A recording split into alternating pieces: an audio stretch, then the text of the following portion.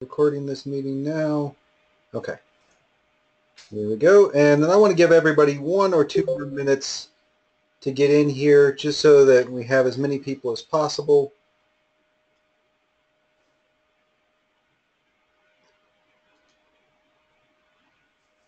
And yeah, one more minute and we'll get started. And if you have questions, type in the chat. You have a question, then I'll finish my point where I'm at. If you have questions in like general questions about an assignment, something that's gone in the past, something you're expecting for next week, etc., hold those to the end of class and we'll try and have a QA session. My hope is that I'm going to answer a whole lot of your questions in this presentation. But if you have a question about the particular topic we are on in the presentation, just type I have a question or something to that effect in the chat. I'll see it, I'll finish my thought, and then I'll let you talk. It'll be a good time for me to take a sip of tea, because I'm expecting to completely wear out my voice during this. All right, and then I would ask also everybody who, unless you have a question I call on you, if you could mute yourself. Yeah, just I'm recording this and I want to make it a nice clean recording for everybody in the future. All right, and I assume everyone can see my screen now? Yep, okay. Let's go ahead and get going. And again, if you do have a question, let me know and I'll finish my thought. So welcome to the Game Systems and Data Lecture. This is for week 3 and it's covering all the information in week 3 and a significant amount of what you're going to do in week 4. I'm also going to cover an awful lot of information that isn't necessarily in the test or in an assignment, but it's really good information for you to know. I try and cover everything in the test just to make sure you reinforce the learning, but this is good information. I'm particularly excited about this class and teaching it because this is what I did in the game industry for 15 years and I absolutely love it. I'm passionate about it. I did this when I was a kid growing up. I would hand draw spreadsheets to do game systems and I would take apart D&D rules and put them back together. So I absolutely love this stuff and I've learned an awful lot in my time both amateur and then as a professional, and I'm very excited to pass it along. So let's go ahead and get started. So as a summary of what we're going to cover today, we're going to cover an awful lot of stuff. We're going to start with some core concepts about systems and data design. We're going to talk about the roles of systems designers and what makes them unique and special. Then we're going to talk about how we create systems, what goes into the systems we make, what a system is, what is a game system. And then we're going to talk about data designers. What's the difference between a data designer and a system designer? What are the portions of things that they control and how do they do their job? And then we'll cover how you create good data as a data designer. This is a field that's a bit mysterious still in the industry right now. But I and other people who I'm totally leaning on have come up with lots of techniques to make data design an easier, less intimidating subject. And then after all of that, we will do a Q&A and go through any of the data RPG rules. The data RPG is a set of rules that was given to you in a document that may be a little bit intimidating, and it's pretty heavy stuff, pretty dense stuff, but it's a system that you would find in a turn-based role-playing game. And it's broken down into little increments with full systems built, waiting for the data to be implemented. And we'll talk about that after we go through everything else, because hopefully after we go through all of this in the beginning, the data RPG is going to make a lot more sense. So let's go ahead and get started. First up, what is a game? I know you've asked yourself this and you've seen definitions and we've talked about that before, but people of different disciplines have different definitions of what a game is. For us as systems and data designers, games are a distillation of life. And game systems are what that distillation is, quantified and organized. So life is big, Game systems are smaller than that, but they're organized. Life is not. Game data is the individual parts of that system. So the system covers everything. The data is what the fuel that runs that system. So Hey, system, sorry to interrupt. yeah, Sorry, I was having trouble joining the meeting. It's asking for a password and I'm unable to join. you're in it now, right? No, I'm not. I have actually called in on a phone. I'm trying to join online now. Okay, does anyone else have that trouble? I'm going to pause my recording. I'm not going to stop it. Anyone else have that trouble? Actually, yeah, it looks like some other students. Professor Fairchild, if you could privately message him and work that out while I continue to go through the lecture. I want to keep this, because I'm recording, I want to keep it on time. I Sure don't think he'll thing. be able to message me because I'm on a phone. So Are you in the Hangout, in the class Hangout? I know, but I'll get on that. Okay, thank you. Please do. Okay, thanks. Thank you. All right, getting back at it. System designers, what do they do? If you thought of game design as an old-timey production line, like this pictured here, system designers would be the guy almost at the very, very beginning. What the system designer does is they come up with the systems and the underlying structure of how the game world is created. And the system designer is the guy that like fuels all of this. So in a game production scenario, in early pre-production, you're going to have your creative vision holder, the person who comes up with the game, often an executive or an ad executive or a creative director or a producer, one of those types. And they have an idea for a game. They've been tasked with making a game about something.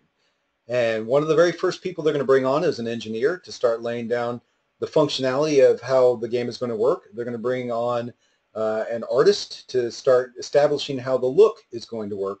And then the next person, very often, especially in larger games, brought on is the systems designer, because they need to know how is the game itself, the underlying structure of the game itself, going to work.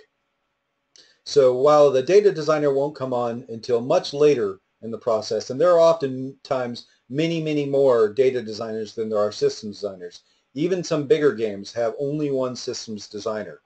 I worked on several very large projects, multi-million-dollar projects at very large studios, where I was not only the lead systems designer, but the only systems designer, and I had a fleet of data designers that came along later to fill out the data for the systems that I created. Okay, so let's dig in a little bit more. Life is complex. And if you see in this picture here, this is a representative of just one small snapshot of life. You can see here we have biological systems with trees and air and clouds and humans as a biological system. And we have interstellar systems with the sun shining down light and stars and the moon. And then if you dig in, we have cars and buildings. Each one is very complex. If anyone's ever taken apart and put back together a car or hasn't, you know that is a very complex task. So all of this is very, very complex. And it is literally and practically impossible to represent all the complexities of life in a video game.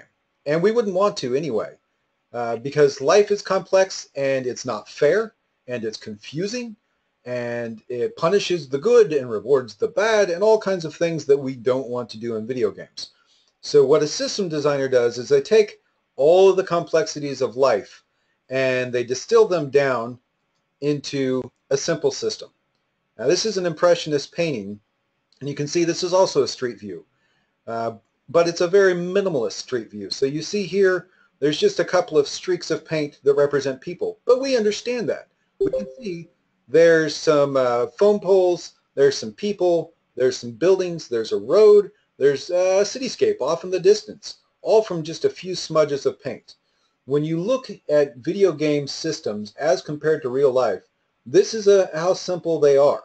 The complexities of real life are never represented, never even close, and even the most sophisticated games ever made, the true complexities of life aren't there. They're simplified down. And so us as systems designers, what we do is we take either a real world or even a fictional world that doesn't exist, and we decide what are the impressions we want to give of this world.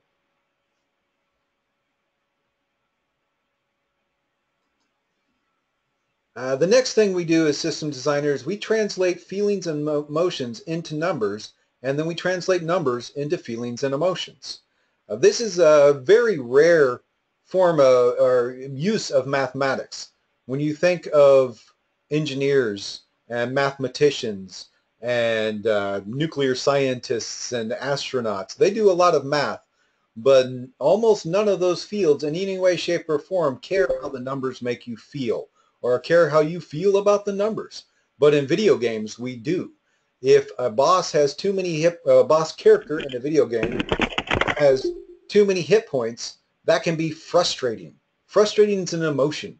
It's not a real tangible thing, but it's something the players feel, and we care about that. That's the important part of the game, is to make the game feel fun, exciting, challenging. Notice there are no numbers associated in the real world with any of those things I've said, but a computer is completely driven solely on numbers. So what we do as a systems designer is take those emotions, those feelings, those big complex parts of life, turn them into numbers, and then tweak and tune those numbers to elicit the correct emotions that we want from the player.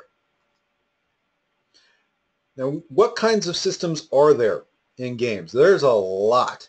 And each genre of game has its own subset of systems that they do, and each game has its own subset of systems that they do out of the genre, and some mix and match from different genres, from different kinds of systems. Today, we're going to be talking about combat because it's a really good, fairly complicated system that is in lots and lots of games. Lots of games revolve around combat. And the way you do combat in different games can vary wildly depending on the goals you're trying to get. But I wanted to just touch on a few other systems just to let you know that we're just scraping the surface of how deep systems can be. We can cover experience and leveling up. And this is an impression of how people in the real world gain, like you're going to school and you're gaining in knowledge and experience. If we wanted to put that to quantifiable numbers, we do that somewhat in education with degrees and credits and things like that. Similarly, we do that in games, but we can do that with any attribute. Travel, traversal, racing kinds of games, speed, maneuvering, we can get into physics with those kinds of things. Again, not as complicated as real life. We never are in video games, but we can cover those with systems. Equipment, loot, crafting, if you've played Minecraft, and I assume everyone has, or a big RPG like Skyrim or an MMO, you've done crafting, and all those systems have to be created. They're not arbitrarily built of what objects combined together make what other objects and what the use of those are. Those are all very careful systems that are put together. Player rewards is a huge one. Players will stop playing your game if they don't feel rewarded and challenged. And again, those are not haphazardly put in. We build all those systems. AI is an entirely other thing in and of itself of how you control and synthesize a human being or the impressionistic representative of what we want a human to do in the context of our game, right? So, for example, if we have a fast-paced first-person shooter game and you're shooting at each other, we don't program into our AI, are they worrying that they left the stove on at home? No, we take an impression and we simplify human thought down to point and shoot, run around, take cover, things like that. And that's just the very beginning of many, many, many, many systems. There are more systems than there are games, but there are a lot of rules underlying all these systems that are applicable and can pass back and forth from one to the next.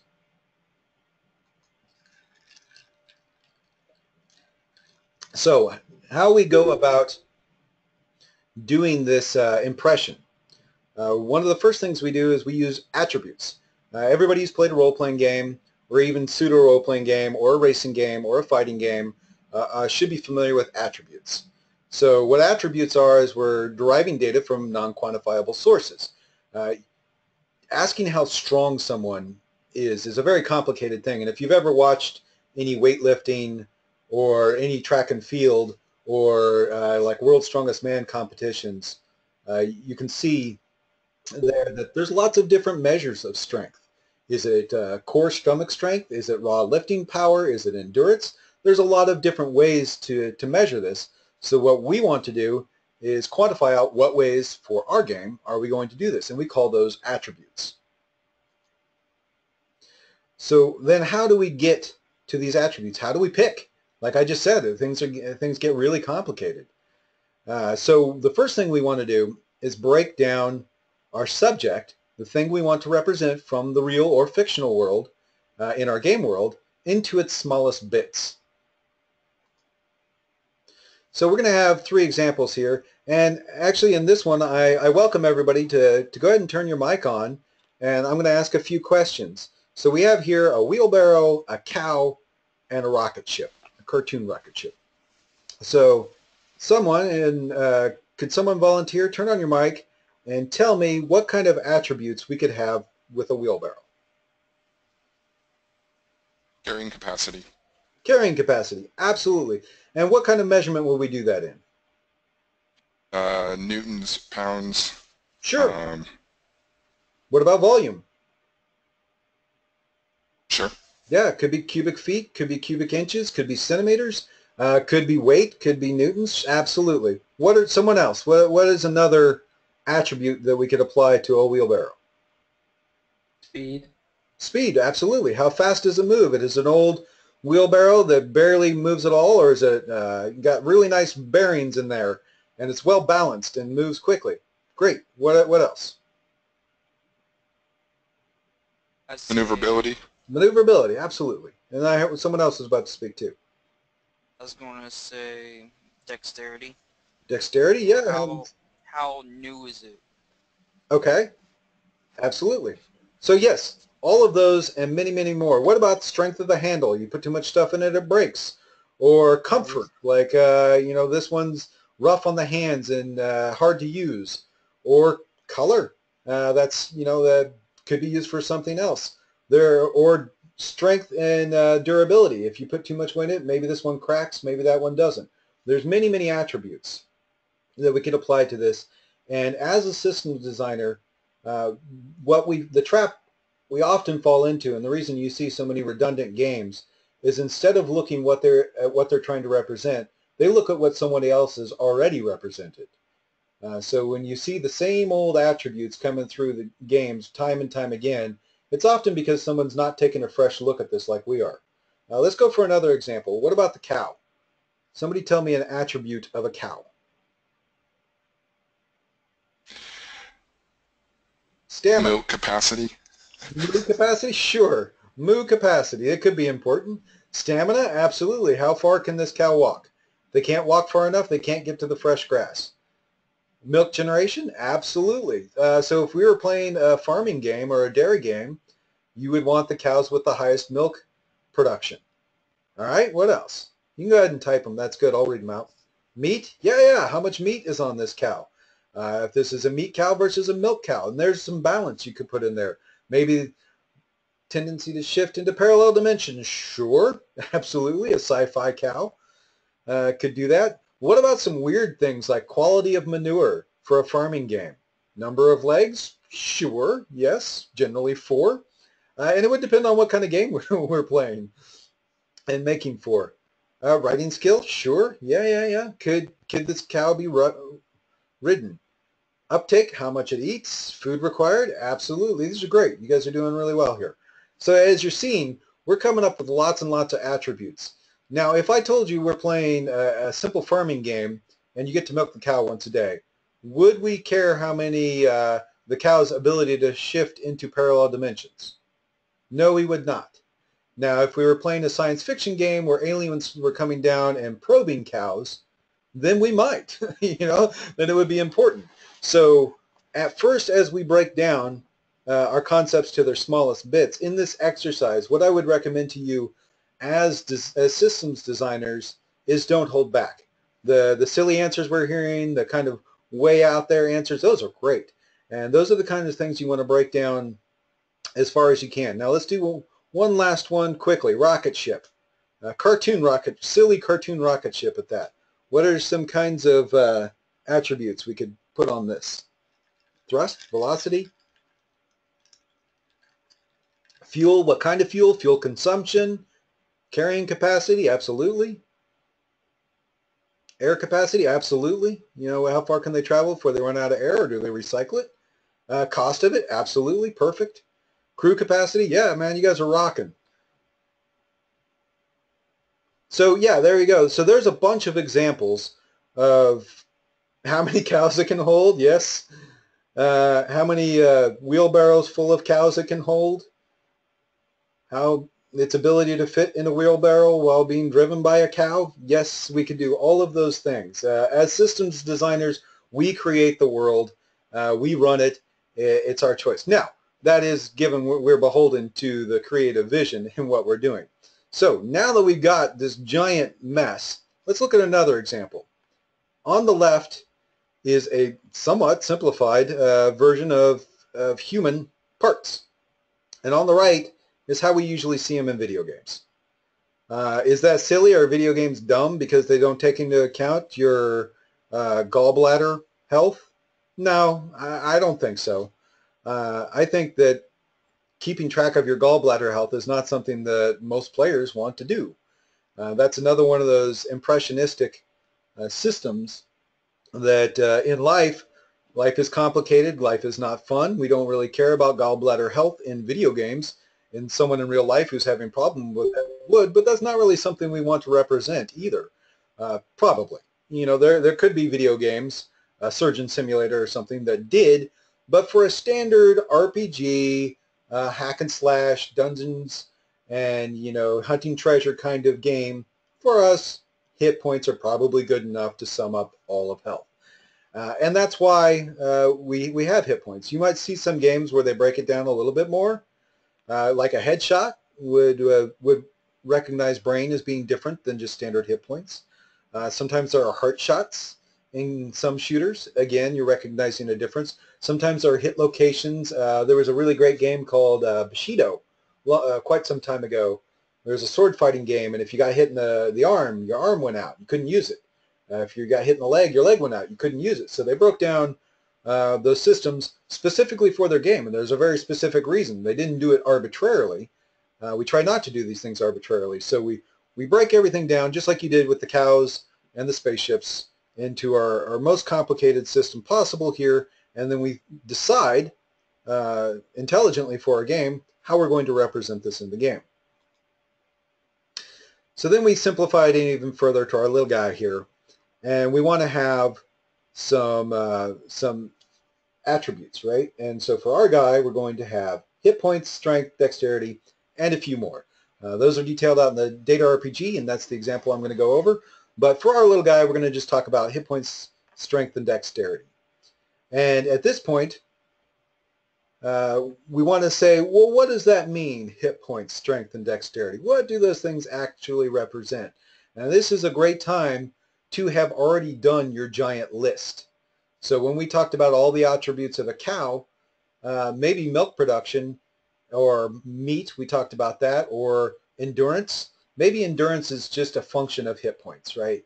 So here we've decided what are the detailed things and what are they represented by. So hit points, we're going to say, in our game, represents the health of your bones, your muscle, your blood, and your organs, and the other things we saw.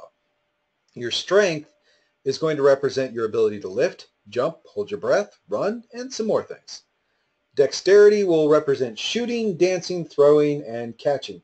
Now, notice there's a weird bit here that's a little bit ambiguous.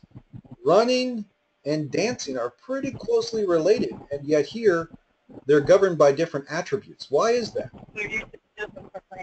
Whoever's mic is on, if you could please mute yourself. All right, I will mute you. Oh, we got a lot of people. That's great. So what we've decided is that running is a function of strength and dancing is a function of dexterity. And we decided it because I said so. I'm the systems designer. I decided that's how I want it to work, and that's how it's going to work. In the same way that an impressionistic painter says that one brown line with a little brown line above it is a telephone pole. Therefore, it is. We as system designers are the same way, and we can break it up in any way we want. But I have decided for our game that if someone has a really high strength, they can run well, and if they have a low strength, they can't run well. If they have a high dexterity but a low strength, they still can't run well, but they can dance well. So that's my decision as a systems designer, and I get to make that decision. But doing an exercise like this where I categorize these things is going to inform those decisions, and then later on down the line, like let's say this is a role-playing game, like a Grand Theft Auto, everything in the kitchen sink thrown in kind of game, and there's a dancing mini game.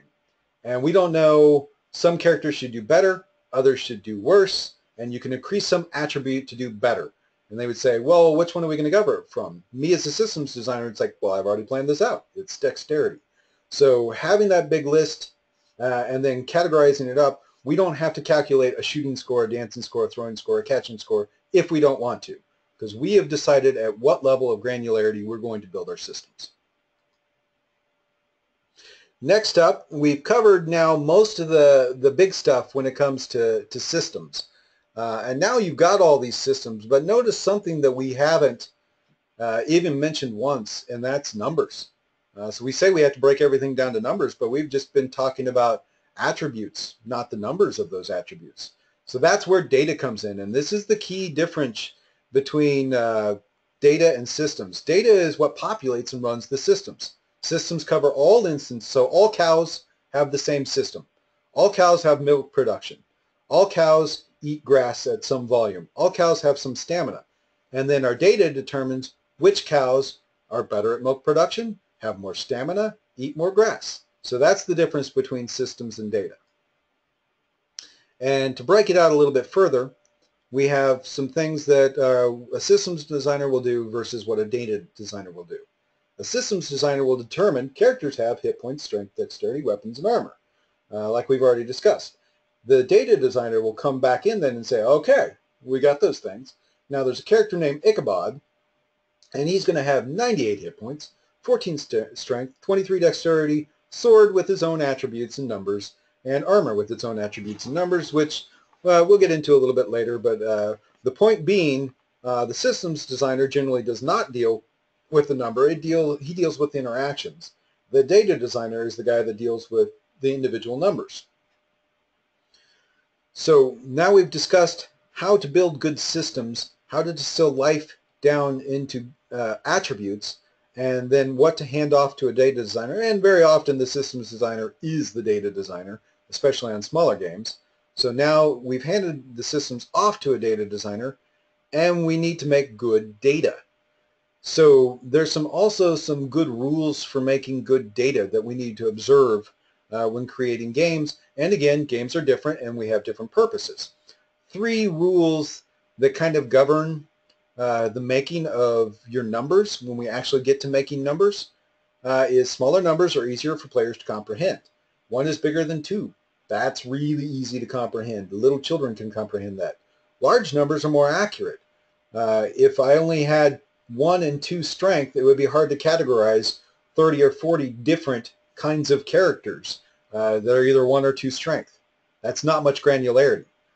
So larger numbers, if I said 1 to 100, now I can categorize a lot of different characters with a lot of different granularity.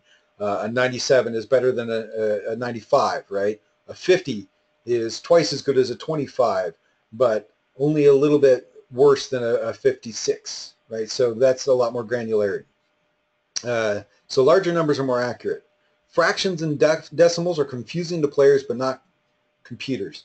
You may be able to think of an instance, but it is a rarity that you're playing a video game and you get you defeat a boss or a character and you get some experience, and it says you have gained 23.825 experience. We don't do that because humans don't like that. And that's really the bottom line to that. I mean, it's completely valid mathematically and numerically, but humans don't like it. Remember, we're concerned with the emotional interaction of humans with numbers, not just the numbers themselves. This is a very easy trap for young designers, myself included, fell into this of wanting to get very complicated systems with very high precision, and all of my players hated them because they were intimidating. So it's the player's perception and feeling of your numbers trumps the actual accuracy and beauty of your elegant system. And for an example, we have 3 numbers. Number A is 94% of attribute B. Attribute A is 94% of attribute B in each one of these cases. But you can see here in the first column, those are confusing, barfy, awful numbers that most regular common players would not want to see. And I can quantify this because I've put it to the test when we've left debug stuff in video games I've made. We've had playtesters see stuff like this where we don't round off, and they're done. They just stop. Next on the list, 16, 17. I get it. That's easy. You know, third grader can totally understand this. 17's a little bit better than 16. Move up a digit. So I get a little bit more accuracy. Maybe I need something in between, so I move up a digit. 160, because I don't want fractions. 160, 170. Yeah, it makes sense. 170 is bigger than 160. Yeah, I get that. That's starting to get a big number. 165 better than 160. Yeah, I get it, but what does that really mean? How much better is that? Slightly? I don't know. But this one, it's not so bad. And then we move up to our final increment, and this is silliness. Yeah, I get 4879 is bigger than 4592 by how? Unless you showed me 94%, I would think it was bigger. Just, I don't know, it's playing mental tricks with me. Again, and this goes back to psychology, and this is something that is shown. Now, you may say, wait a minute, Peggle has huge numbers, enormous numbers that go across the screen. This fighting game I played gave me 1 billion. That made sense. Yeah, that's a trick. So that's called digit inflation. And that's take this number or this number, because these are the same, and just keep adding digits. So it's still the same granularity, but they're just zeros. And this is a psychological trick because humans most associate numbers with money growing up, and more digits on money equal good thing. So they're tricked into thinking more digits on points equal good thing, even though points only exist relative to each other in a game space. So if this was 16 million and this was 17 million, it's the same thing. All right. Now, how do we find the right value? So we've got lots of numbers. We've got big ranges of numbers to choose from. Here's a horribly boring, blah, different dictionary definition of what's called a binary search. But binary searches are magic. I'm telling you. These are data designers' most elegant, beautiful method. And I want to walk you through it, and I hope everybody pays attention, because I can save you, if you go and do any systems design in your life, I can save you many, many hours of maddening, frustrating guesswork time. Yes, pay attention.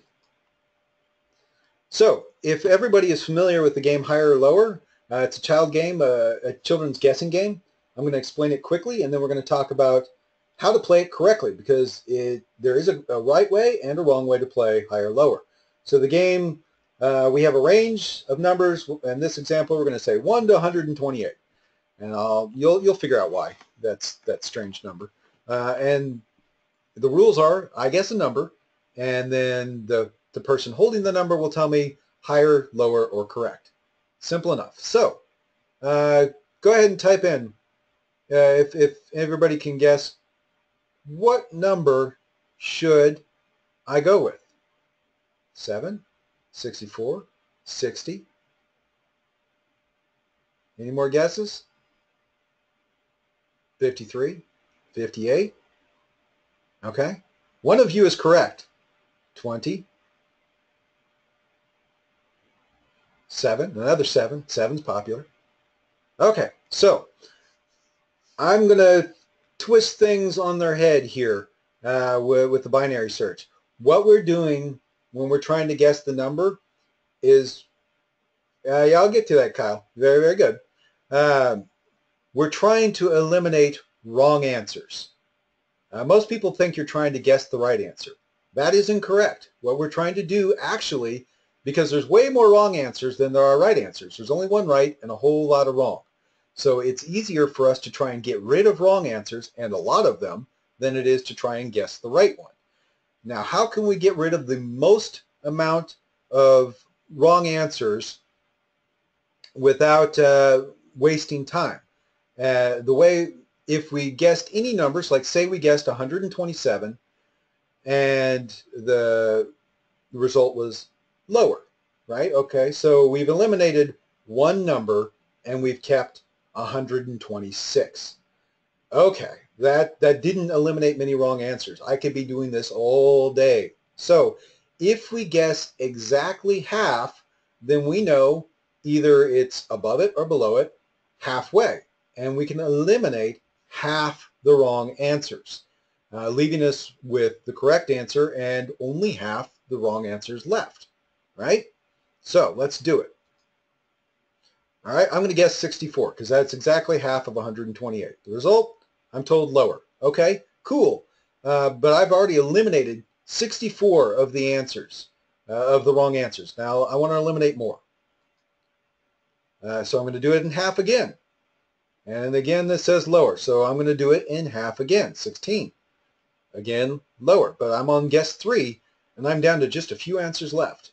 Lower, okay, barely any answers left. I've eliminated 124 answers now just by the guessing a few times, 2, 4, 5 times. And down 2, and the answer was 1, 7 guesses. If I were to have guessed randomly, I could have guessed 123 times before I got it. So more than 90% of my wasted guesses have been eliminated. And when you're trying to hone in on a number, a practical example of this is if everybody remembers back when they were working on their Scraps level, and you had the little guy running around and jumping, or any game where you jump, and you want to jump up on a platform, but you don't want the player to be able to jump out. So you have a platform you want to jump on, but you don't want them to jump higher than that. Just make that. So you want to be able to not go under it, not go over it, but just make it. So this is one of many, many, many examples where we would use a binary search. You'd put in a really big number. Okay, that's too much. Half of that. Okay, that's too little. Halfway in between. Go up, back and forth until you find it. And instead of guessing all day, you could get in a very small amount. Now, what does this seem practical to that you've been using this week? Yeah, that do the character sheets where you have all the numbers.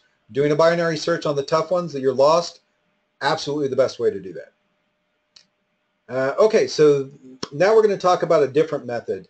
This is actually not a method we're using in the Data RPG at the moment. This would be a macro method for doing lots of data, where you're doing lots of characters, lots of objects, lots of different instances of entities that need to be balanced together. And the reason we use this method is very often we need to compartmentalize things. What we don't want to have is a ripple effect of we make one change and now everything is out of whack. And that's a very common problem that games still have to this day. Many of them because I haven't convinced them to use this method yet. They're behind. But you'll know, and then you can go out and take it, and then games will get easier to balance, and that'll be a great thing.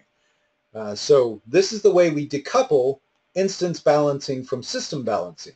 This is where the data designers and the systems designers work together and yet work elegantly apart to make their data all balanced at a system-wide and an instance-wide level.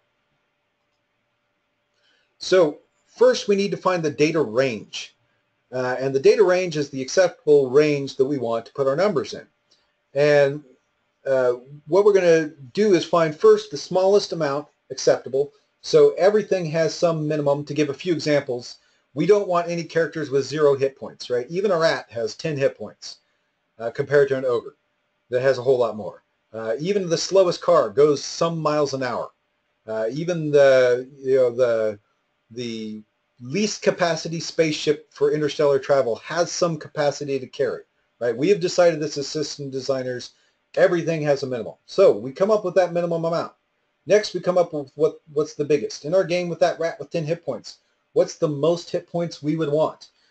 Maybe it's that ogre when he has 200, right? That's a lot. So we come up with that number.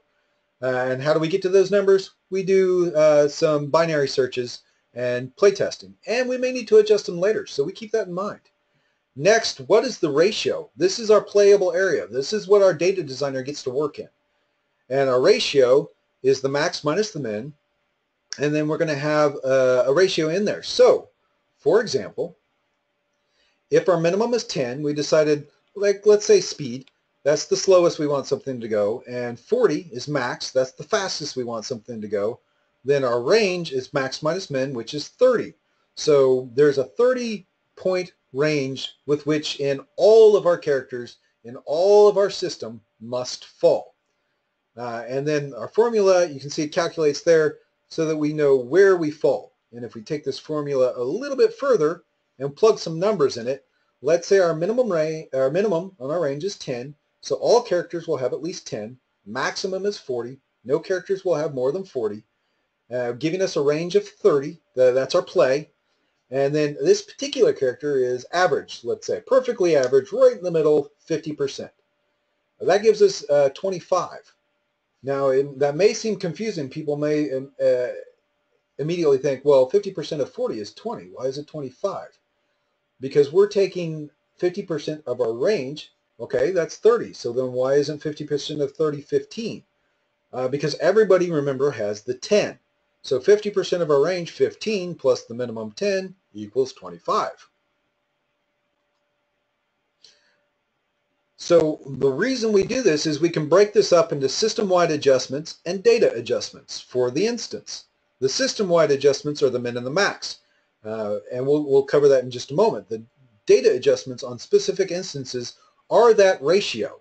So I can put everything into a ratio of quality, and I can put that ratio as a universal number on any character, any instance of any character, object, entity, and it'll hold. And it's all comparable numbers as well. And then a systems designer independently, or myself independently of those instances, can tune all of them together. If that seems a little bit confusing, let's go over an example. Let's say we're talking about run speed, how fast people can run.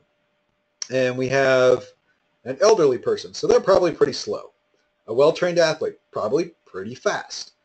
A young, healthy person, probably fairly fast, but not as fast as a well-trained athlete, definitely faster than an elderly person. A young, healthy person, definitely faster than a lazy person. Lazy person, maybe faster than an elderly. A small child, like a toddler, they're like the slowest. They can barely stand up. Severely injured person, probably pretty slow, but probably not as slow as a child. Nearly superhuman. This is probably our fastest person. An average, okay, that's probably right in the middle. Now we need to turn these are emotions, these are feelings, these are non-quantifiable statements. And now us as a data designer, as a systems designer, we have speed, right? So that's what we've determined. Now as a data designer, we need to determine how do we quantify these? So if we use our data range finding ratio, we'll plug in numbers for all of these. So we got our average person right here at 50%. And then we got our nearly superhuman, 99%. Almost as fast as we're going to allow. All the way down to our small child, which, you know, they can still move, but they move at nearly the slowest rate that we allow. There's barely forward movement. And we've determined in ours that a severely injured person goes a little bit faster than a small child, but slower than an elderly person. We get to do that because we're the data designer. Now, if at some point we're told, no, elderly people actually go slower than severely injured, right? Then we could adjust these numbers quite easily. And keep in mind, we have no idea what the actual numbers for speed are. These are all just percent ratios. And we can apply this to as many or as few instances as we want. And then the systems designer, really without even our knowledge, can come back through and say, min's 10, max is 50. Okay. So, and this could be miles per hour. It could be light years per second. It doesn't matter what they put in. Our ratios hold, and we do the math, and our numbers come out as our average person is 30, remember, because our range is 40. 50 minus 10 is our range, divided by 2, is 20 plus the min is 30, and you can do the same math through all here. Now, let's say you want to do that adjustment with a severely injured person, the elderly person. That you change the ratios, these numbers will change without the min and max ever changing. So the system designer taking care of these big important systems has not been affected. They do not need to retune every instance because you made a change. They work independently but work together and stay in balance. Okay, so now we've done some testing and we've had players run around in our game and they say 10's just too slow. And your whole game, it's just too slow. I feel like I'm running through molasses. I want all of these characters to move faster. And so the systems designer has done tests. What they could do in an old system is go back and manually readjust each of these, trying to get them all back in balance with each other, and yet all faster so the player gets through the experience faster. This does, because I've been this guy. I've been this data guy that they said, go rebalance everything because we made one change. And oh man, you ruined my week. But instead, using a system of range balancing, what we do is we say, we're going to change just 2 numbers and affect everything. So we've decided through binary testing and player testing, we're finding our ranges, narrowed it down just right to -20, so double, and max is 87. That's a weird arbitrary number, but you know, we found that number through trial and error. Like maybe if it goes faster than 87, they can break our levels, right? Or they can ruin some other systems of how fast we want, or they're ruining frame rate. So we found the absolute fastest that we can accept. And you can see all the numbers automatically adjust to the correct ratios without the data designer ever having to touch any one of the instances of characters. They all stay perfectly within balance, and the numbers adjust into real computer crunchable numbers that use for calculations like miles per hour, kilometers per minute, or whatever units we want to use. That is again independent, and we can adjust that. Now we get up to next, we have all of those attributes, but all attributes aren't created equal. Hopefully this image is familiar to everybody. This should be an assignment you've at least looked at, if not worked through. We're going to be using some methods we're going to talk about right now. You're going to be using them to fill out this chart to answer some questions that are in the test here, or in your assignment, and get these numbers to add up to the right amount. Now you notice there's base stats, and then there's weighted, and then there's total. And over in these weighted, you can see there's 2 ones already filled out for you. Current action points and the cap on your action points. And you can see the number we put in is 2, but it says 30 over here. And we put in 8 over here, and it says 160 over here. And 2 plus 8 somehow adds up to 190 total weight, which seems a bit weird. And the reason we do that is not all attributes are created equal. If we have a fighting game where there's not a lot of mobility, you're in a pit, for example, right? Then speed is not very important because speed, you can only go across the pit, so it's not that big a deal. You're running speed, right?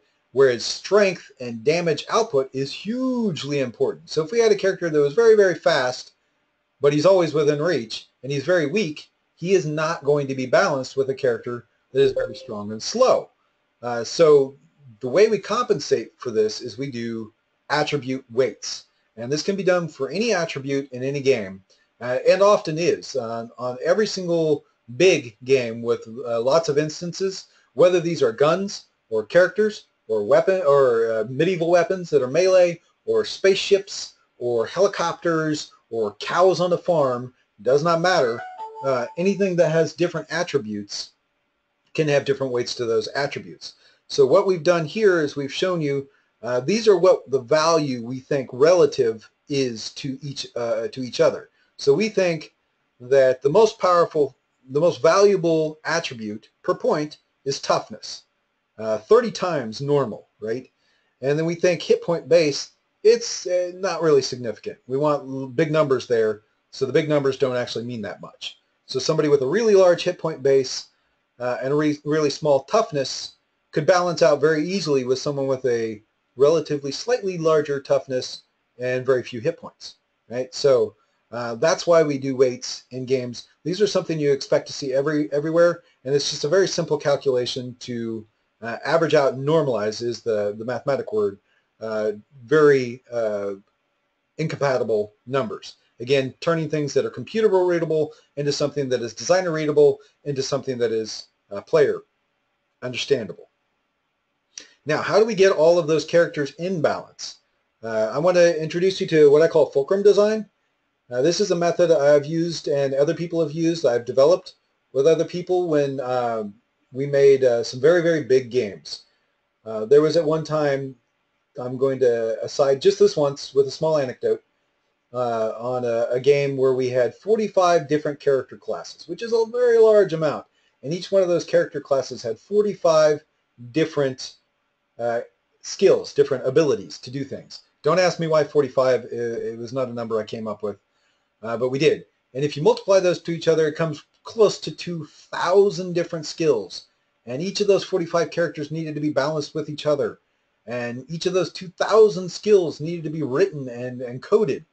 And even at 10 minutes each, that was over a week just to do one pass. So we simply could not, physically could not do all of that data work in the amount of time allotted. We just simply couldn't do it and balance each character against each other. So a method we developed on that game, and I've used on many games since, is called fulcrum, where you take one piece of data.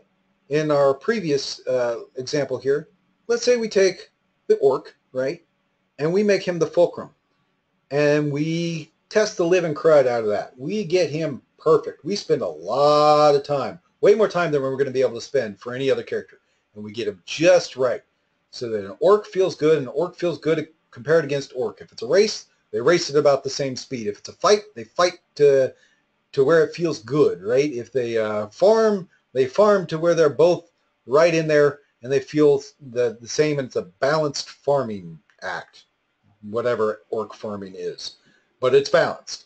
And then from that point, once we have our data fulcrum set, we lock it. We carve it in stone.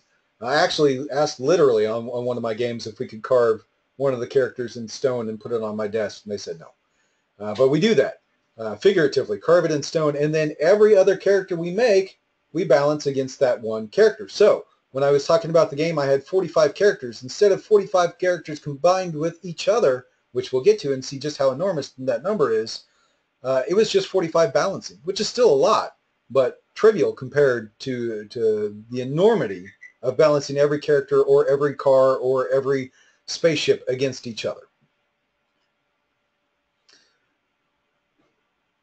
Oh yeah, I already covered this. So yes. So first we design the fulcrum, balance each variant, and then we test the variant against each other. So when we have our orc and we test our orc against all other characters, the orc is balanced against all other characters. And by the nature of doing that, you will find that all of your other characters are in the realm.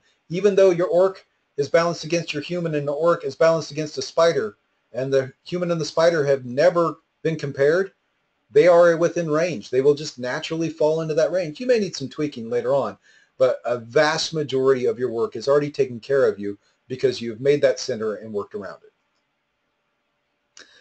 Now, doing our combinations to talk about the time saved, and this is also a useful calculation.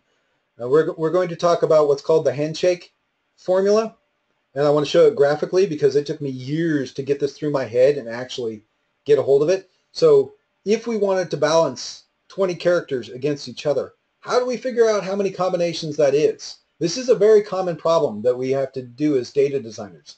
It's constantly we have to balance things against each other. So how do we figure out how many combinations that is? Or if we want to combine in crafting, how do we figure out how many combinations there are? So this is the method we use.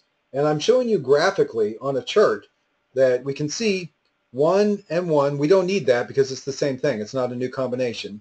2 and 2, again, so this whole line, we don't need that. And then 2 combined with 1, 1 combined with 2, same thing, so we don't need all of this. So what we have here is the number times itself, same number of rows, same number of columns, and then we subtract that number, because you can see that middle diagonal it's also 20, because they're 20 combinations number with themselves. So you subtract that number, and then you remove half. So if we do that mathematically, combinations is equal to the total instances squared minus the total instances divided by 2. And here's the formula. And you may say, I'm never going to use this. I guarantee you will. This is a data design thing. This is a formula. Write it down, and someday soon. There are other methods to getting to this. You can add up my 20 times plus 19 plus 18 plus 17. You can do that too. That's a different method. But this is the most compact method that anything you have to combine with anything else, you can immediately find out the number of combinations you have to deal with just by calculating this number. And this also shows you some of the importance of the data fulcrum. Okay, next up, you have all this data. Be just a second, I'm going to have a little drink. Okay, so you've generated all this data. You've balanced all of this data. And now you need, it might be, I could look at that later. Like I said, there are many mathematical ways to do the exact same thing. This is the one that made sense to me because I saw it graphically, and it works. It's very compact. Naming conventions. So we need to have naming conventions for things because at some point things move out of theory and are actually on a hard drive and are checked into a database in Perforce, and you need to access them. The game needs to access them, and you need to do it accurately. So things have to really get accurate at this point. So that's why we have naming schemes. And also, quite likely, you as a data designer don't stand alone. So watch out for artists because they name things horribly. I say just kidding, but I'm not. They really do. They're horrible. They name things whatever. They name things Bob with blue hair. Like, no, that's my barbarian class. The mesh is named Bob. They do this all the time. But not to pick on them too much, lots of other people do it too. And we don't want to be them because us as the data guys, the system guys can get away with some of this, but the data guys, we as data guys, things have to be accurate or they become a jumbled mess. So how do we name things accurate? Should be simple, right? No. It's the opposite. Order compound names from most specific to least specific. This is the opposite of what we do in English. In English, you could say, I saw a small what? Green, small green what? Slimy, small green slimy what? Alligator. Oh, okay. That was the important information I needed to know. An alligator. I was searching for an alligator.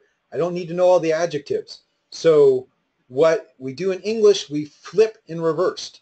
So a big fast blue car becomes car, big fast blue. And there's a few pieces of information encoded into this.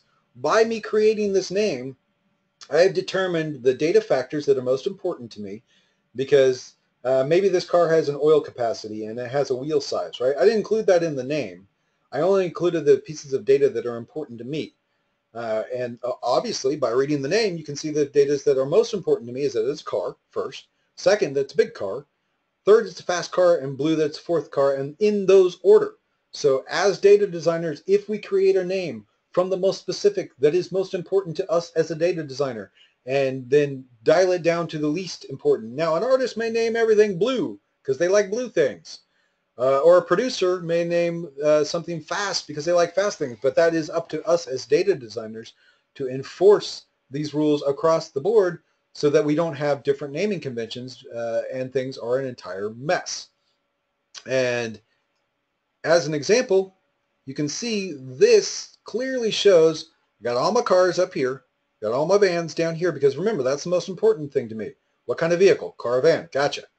And then my second most important thing, all of my big cars are here. So you can just read this backwards. Blue, fast, big car, right? That sounds more like English.